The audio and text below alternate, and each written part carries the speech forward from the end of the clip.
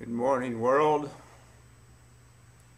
Today, a new day, the day after losing two cherished American icons, the most beautiful Farrah Fawcett and the most talented Michael Jackson. Today I want to talk about Farrah. Didn't know her, knew only that she was a beautiful, beautiful girl there of the 70s. We all admired, and we all would probably have loved to have met her. She probably was also a very good person outside the celebrity world. I don't remember ever reading anything bad about her in the tabloids. But the most important thing about Farrah Fawcett for us people of the world to recognize is that her end was very painful. And I'm not talking about the pain of the cancer, although it was great. Having just lost my wife a year and a half ago to ovarian cancer, I know that pain. But I know the pain that she was going through as my wife did. The pain and suffering of not wanting to die. My wife was 60, Farrah was only 62. They were both born in the same year. Too young to die. And from what I read about her the last months, her spirit was there to fight and fight and fight. And certainly for her family, the close family, the son, the husband. Nothing that any of you who have not gone through this fight can understand the depths of their sorrow at this minute. Even with Judy, the extended family has no idea what we went through those years of fighting it. It's just like losing that loved one that you see every day. It's not like losing a mother or a father that you haven't been around for years, or losing a friend. You can get by that pretty fast, and it's a natural order of things.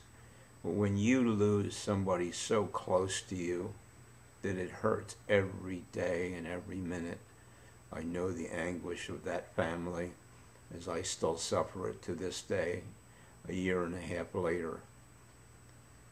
So what my message is to you today is still what it has been.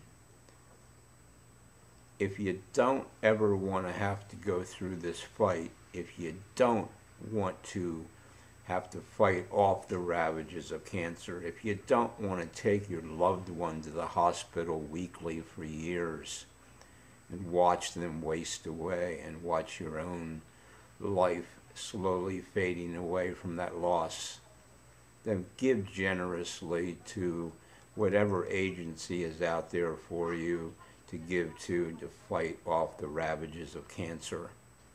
Because friends, if you're not dealing with it now, you might have to. And just think of the dollars aren't there for the medical profession to research and research and research and make greater inroads than they've already made. To give them the money to fight off, so you don't have to get the word that your wife has ovarian cancer or breast cancer, and the men, you don't get prostate cancer and liver cancer and anal cancer, and your children don't have to fight off the ravages which will surely take them to early graves. Please, please, always keep in your wills, in your dollars, whether it's $1 or 50 cents, give generously to the cancer societies, to agencies, hospitals like the Fred Hutchinson out here in Seattle, to any place that is doing research or supporting families and children that are dying of these terrible diseases, multiple and they all have to be fought individually by our researchers. So please, please, keep it in your heart for yourself, for your children, for your wives, for your girlfriends, for your husbands, and for your boyfriends. It hurts too much to lose you people at early lives, and it hurts too much to have to put your loved ones into the ground.